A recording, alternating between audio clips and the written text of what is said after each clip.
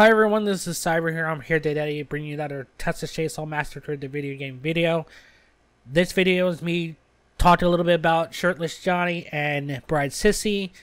They showed off Bride Sissy today and Shirtless Johnny yesterday. I'm not going to talk too much about Shirtless Johnny because it's just Johnny with his shirt off. He's a buff man. The only problem I have is just I don't understand why it took so long, but it is what it is. But before we get into bid disruption, I do know both these skins are free, so I'm not expecting too much. But my biggest concern with this is they're showing what they can do, and this is supposed to get us excited to pay for DLC that's skins, like new family skins, or, well, we're getting some here, but other ones they don't want to pay for, like the Cook or Hitchhiker or more Leatherface, or even more victims. This is supposed to get us excited, and I feel like Bride Sissy failed. It's not a bride's dress, really. It looks like a summer dress, pretty much. It looks like pretty much the same dress she almost had, just a different color and a little bit different looking, and just throw a little bit of blood on it. To me, I feel like there was an artist out there, I'm going to pop that up now, that made a way better, like, Night of Living Dead Bride kind of look.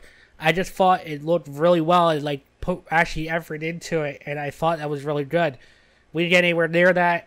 I wouldn't even took, if you ever watched Kill Bill, I'll pop that up too, of the bride in there. Her dress would have worked with a little bit of blood on it, blood on her face, that kind of stuff. Just like she went to a wedding and killed her husband and have a hair up. They have just, her hair the same looking, just threw another dress on. That's really all they done.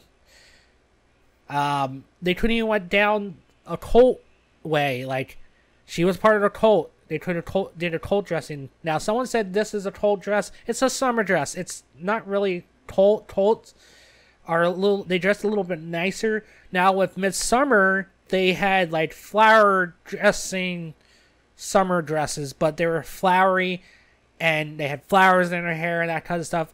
I feel that would have worked beautifully for Sissy. Sissy is about flowers and poison and all that kind of stuff. Have flowers in her hair, like, as a veil or whatever. Have one with blood or not with blood. Like, they could have done so much more with it, and I just feel like they dropped the ball, and it doesn't get me excited for future DLC.